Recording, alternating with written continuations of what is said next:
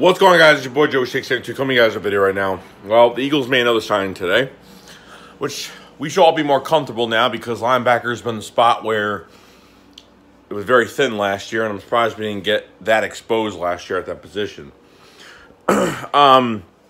Eagles sign 27-year-old Paul Worrilow. As I remember him, played for the Falcons and was a good player for a few years, and then kind of had a little drop-off, got injured, and kind of declined in his play. So Falcons got rid of him. He's been on the Detroit Lions past, I think, 2 years, I'm not sure. I don't know if it was 2 years. Maybe it was 1 year. Don't know. Been on the Detroit Lions. Hasn't really played that much. He played 8 games out of 13 last year. They didn't even play half of the special teams. They only played like about 47% of special teams.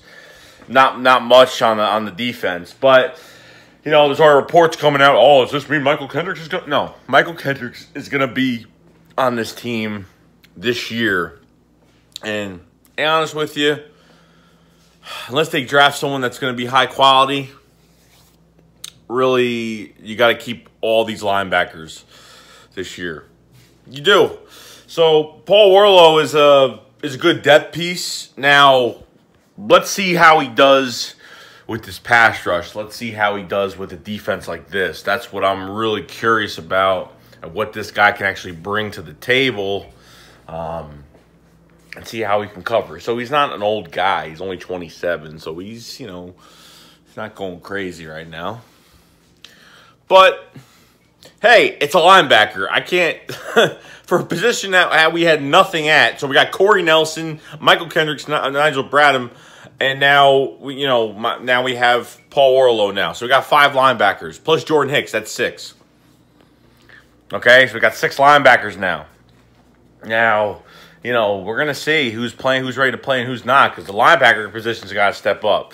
I mean, not even that, but I mean, not saying that they got to step up, but I'm saying, like, you know, guys have to come in. Like Jordan Hicks, man, he's got to get his shit together and stop being so damn injury prone. I mean, besides his hand getting hurt and then fucking, you know, Achilles and all this other bullshit,